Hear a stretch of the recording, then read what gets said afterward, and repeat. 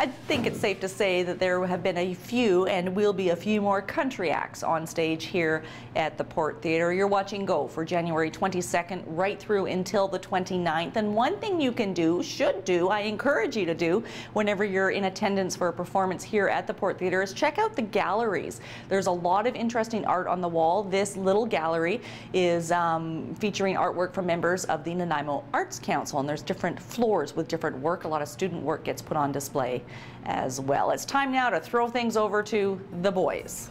Todd Jones and Derek Johnstone back with a brand new edition of Clocked.